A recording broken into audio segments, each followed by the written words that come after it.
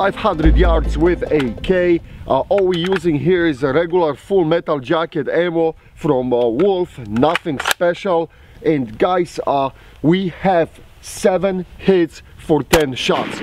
No, it's not perfect score, but you take those mistakes, you take those missed shots. I put everything into my logging book. I will sit down and write it down and put everything what happened today. I will write down the wind, light conditions and temperature, and I will put that information so I can learn from it and build on it for later.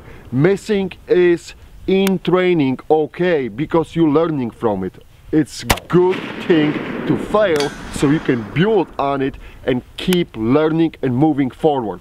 Also guys, we are shooting in the terrain which is not flat, and what is happening from my shooting position, I can see only the part of the plate.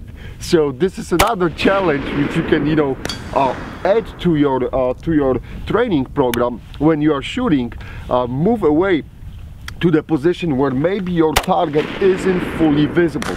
As you guys can see, all my hits are on the left side basically, and this is probably too because we got some wind and I didn't correct very well for the wind on the few shots. As you can see, here is the hit, and I bet you that the misses went to the left side. Again, great, now I know I have to correct more. I have to do the correction, bigger correction for this wind. So I will write down everything. I will write down the light conditions, sun, wind, and I will have a data book for myself for later.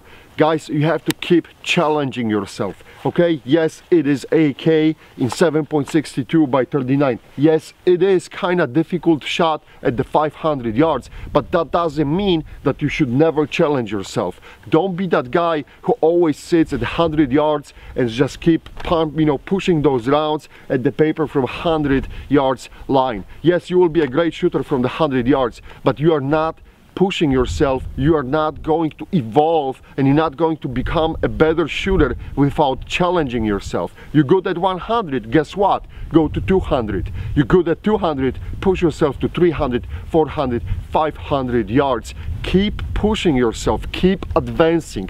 That's the only way how you're going to progress. And is the AK perfect rifle for that kind of shooting? Hell no, probably there are better rifles on the market, but even this poor bastard with the iron sights, and boom, you could have fun at that extended range and you can keep pushing the rounds on the metal plate. And you know, there's nothing makes me more happy than hearing that pink noise from my position when I shoot at the extended range.